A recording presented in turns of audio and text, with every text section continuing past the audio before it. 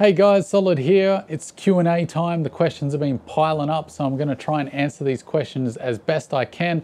It's kind of a shoot from the hip type scenario, so I'm just giving my off the cuff, genuine answers to these questions. So let's roll that intro and dive into it.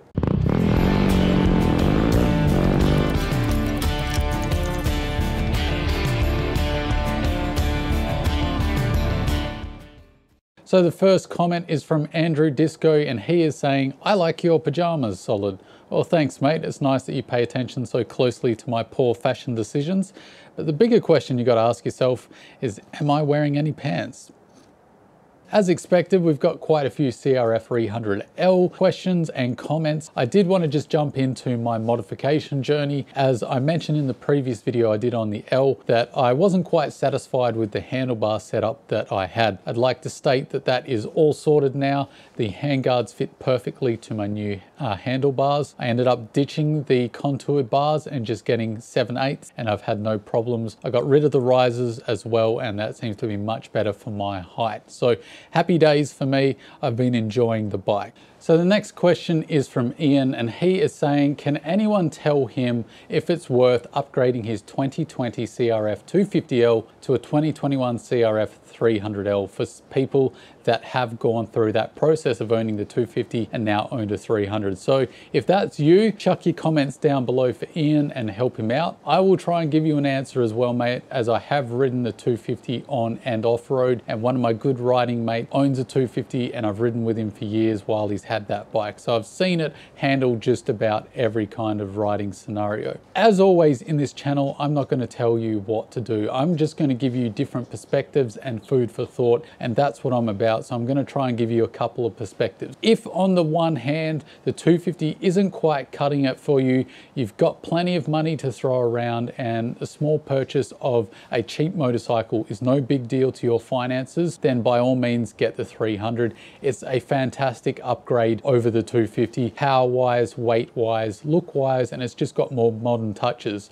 On top of that, if you're very safety conscious and you commute an awful lot, the ABS on this bike is a definite winner in my eyes. On the other hand, if money isn't as free-flowing, you don't have large amounts of money just to throw around, you've already sunk quite a lot into that 250, you're really attached to it and you've just got it to where you want, especially if you've got a pipe, you've got the ECU, you've got the suspension sorted, all the gear bolted on that you want, and that bike really is to your taste, then I would say don't rush. Enjoy that bike for a little while and maybe wait a while, because you are going to have recalls. This being in the first year of production, I am going to be a guinea pig. It's just a fact of owning a brand new bike. You're going to get recalls. The other thing to consider, and what I'm experiencing right now, is a difficulty in getting some aftermarket parts. You do have to wait for the aftermarket specialist to kind of come to the party, develop their products. So at the moment, there's no big fuel tank. There really isn't that much of a reason to rush out and upgrade, other than just a bit of retail therapy and getting yourself a better bike. So if you're in a tight financial spot, or you really like your 250 but you're just feeling the social pressure, just tell them to get stuffed and hang on to your 250 for a while. So those are the two scenarios that I think will be best. So the next question is from a name I cannot pronounce. I'll throw it up on the screen and see if you guys can make heads or tails of it, because I sure can't. Anyway, the question is, what do you think of the welded subframe on the 300L behind me? Well, it's an interesting question, and it's definitely one that you need to consider before making the purchase. It's generally one I try and pay attention to when I'm purchasing a bike. So what do I think about the welded subframe? Well, for people who don't know what he's getting to here, there's two types of subframes really. There's the welded type, where the subframe is welded and is part of the main frame of the bike, like the 300L. And then there's bikes like the WR250R, the KLR650, the DR650, most of your dual sports that have a bolted on subframe that can be removed from the main frame of the bike. Now, generally speaking, it's better to have the bolted on type, because if it does fail, you can remove it, put on a new one and continue on your adventure. It's a much better outcome. Whereas if you're on an adventure and your subframe breaks on this and you wanted to change out the subframe, you can't, it's welded on. It could even potentially be a vehicle write-off depending on the country and the insurance policy you have. Something to think about there. Am I personally worried? No, not really. But you've got to remember every person is different. It's all up to how much you carry, what you're comfortable with, what your personal circumstances are. So I'm not saying this is the way you should do it, but the way I'm thinking about it is, one, I really don't ask much of my subframe. I'm a light guy. I don't pack much when I'm camping. If you're a guy that packs a lot of crap, then well, maybe you need to think about that. You might be asking this little bike subframe, but if you pack relatively lightly and you don't ask too much of your subframe, you've got a good insurance policy and you're not too worried about it getting written off if you do break the subframe, then it's not really a big deal. But if those things do concern you, perhaps look at another dual sport and find one with a bolt-on subframe. The next question is from Riley, and he is asking, any suspension upgrades on the horizon? It is indeed on the cards. It's one of the mods I'm looking forward to most. Basically, I want to see the cream rise to the top, and that's hard to tell without the forums getting going on reports, on videos and that stuff. I don't really want to be a guinea pig in the suspension department. The suspension on this bike is doable for the foreseeable future. So yes, I will be upgrading, but no, not immediately. The next question is from Gus, and he is talking about the handlebars here. He said, what did you have to do with the new bars not having the dimples for controls as the OEM bars do? Yeah, so for anyone that doesn't know this, basically stock handlebars on a bike generally have holes in the handlebars where the switch gear locks into so it doesn't move. So when you twist the throttle stays where it is. Same for the other side of the handlebars. But when you buy aftermarket handlebars for the off-road, they don't come pre-drilled, so you're getting a universal handlebar. And it depends a lot on the bike you have. On the CRF300L, I've drilled the bars. So I've basically lined it up, drilled a hole in the bars and just eyeballed it, and it's worked out pretty well. I did have to drill twice on the throttle side to get it exactly where I want. The other route you could go is grinding off the nubs. I did that on my Yamaha WR250R, but that's because the switch gear and the throttle on the WR250R, it locks a lot tighter to the bars. I read with guys that have done that with the Honda, it's a little loose and they've had to put double-sided tape to get it to stick properly. And that's not something I feel too confident about. Those are basically your two options. So the next comment is from Noel, and he's saying, I wish there was a bigger tank for the CRF300L. Me too, mate. The only way that's going to happen is to contact tank manufacturers. Email them, text them, call them up, let them know that this is what you want to see. Because if they don't see market demand for a product, they're not going to bother, because they're making money at the end of the day, and that's what they're in the business for. So let them know, shout it from the heavens. So anyone with a 300L, type until your fingers bleed and send that email off to both Safari, IMS, and maybe even a Cerbis to get us 300L riders a bigger tank. So the next comment is from Firetrace, and it's one I've been seeing popping up pretty regularly when talking about the 300L. And he's saying, I've heard about an engine rattle at steady RPM somewhere between 30 and 40 miles per hour. Have you experienced that? So the short answer is yes, I have noticed it.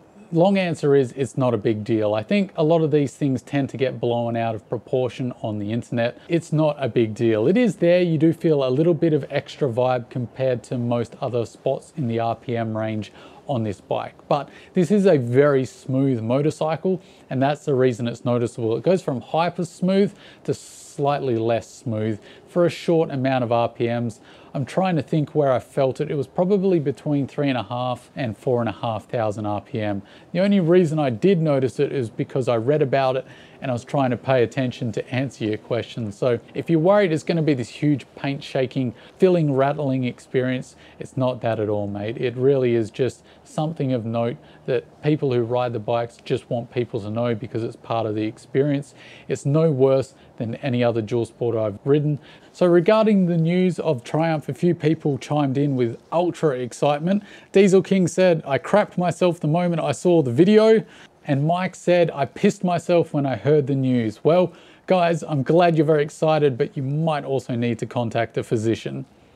So the first email, I'm going to keep people anonymous because emails are a little more personal, but the basic gist of this email is that they were watching the 490 adventure video and that got them thinking of the potential for the 500 EXC-F to be a great lightweight dual sport. They currently own a 690 Enduro R for long traveling, but they're thinking of the 500 EXC-F. They've really been inspired by Round the World Paul. I think it's a great idea, but there's two caveats. You need to have have the money to do so, as KTMs are very expensive. But if you got a 690 Enduro, it sounds like money really isn't too much of a problem. If you're happy to service the bike, basic maintenance, that is oil and filters at 2,000-ish kilometers, then no big deal. The bike will really suit your needs if you can pack ultra lightweight. So they do make great off-road dual sports if you know what you're doing, which it sounds like you do. So yeah, I think it could be your unicorn, mate. If you're after high performance and you want to do adventure riding, it's hard to go past a 500 EXC if you got the money to back it up. So the next question is a email. So it's fairly long, so I'm just going to do the TLDR, that is the too long don't read version.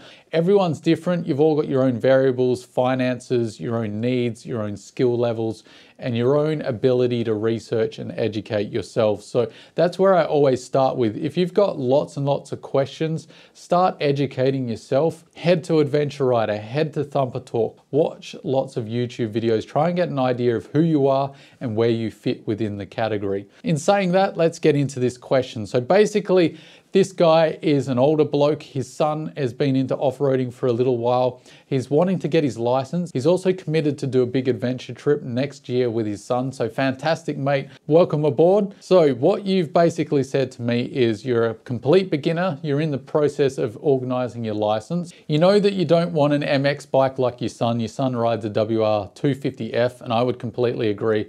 It's just a race bike, an enduro. It's going to be terrible for any kind of adventure trip. Not only because it's going to be so rough and high performance, so the suspension's going to be stiff, the motor's going to be super responsive, it's going to be a annoying and fatiguing experience for that amount of distance, but also the amount of oil and filter changes you'll have to do on that trip will just drive you mad. So I think the Dual Sport is probably the best bike for you. You've said it here. I do not aspire to jumping over trees, logs, big rocks, flying through the air as in motocross and that kind of thing. So that really speaks to the dual sport category. They can basically get through anything if you have to, but they're also far more comfortable, far easier to live with, just a nicer place to be long distance wise, and they're also far less intensive to work on, and they're far cheaper to own because they require less upkeep and maintenance. So I think that's the best category for you and your man size, so you'll need a decent bike. So I think most of the 250 dual sports will probably be out of the question, as they probably don't quite have enough pull to do the higher speeds out in the middle of Australia. I think the one exception to that will be the WR250R. For me, it was a fantastic bike. It had plenty of power. I could do all day at 110 plus. It had plenty enough to overtake trucks out on the Great Eastern Highway and way out in the boonies, so I think it was fine. It did get complicated once it got a strong headwind. I did have to gear it down to cope with the headwinds, gear, and overtaking trucks. So if you're wanting to do over 130 at any consistent rate, perhaps cross the 250R off, but it's definitely something to look at. The one factor that is frustrating is it's discontinued, so Yamaha no longer sell them new, so secondhand they do kind of cost quite a bit. Another great bike could be the CRF300L, that's the bike I own.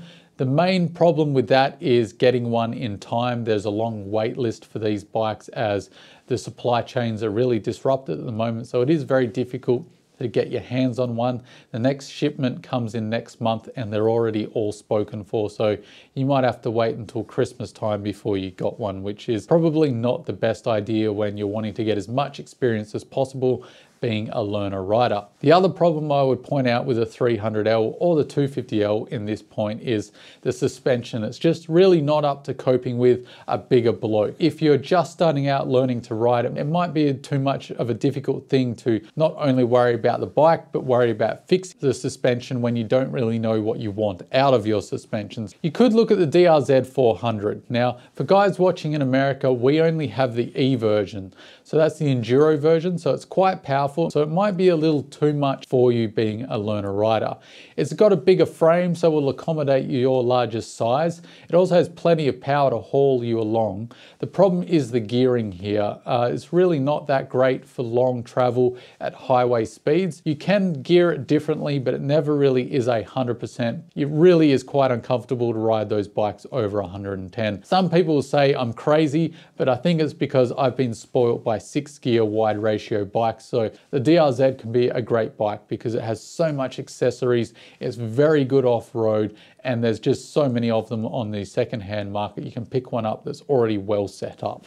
The bike, however, that I think could be the best for you, given your size and what you're wanting to do, that is the big kind of open roads out in the bush. I think the DR650 by Suzuki could be a fantastic bike for you, but there's plenty of them secondhand. You probably still can get them new, as they probably got plenty of old stock laying around in Japan that they'll want to offload as they discontinue it. And they've got a great setup. It's a 650, so it's got plenty of torque and power, but it's not the kind of power that's really intimidating. The way it makes its power is quite great. It's nice and torquey.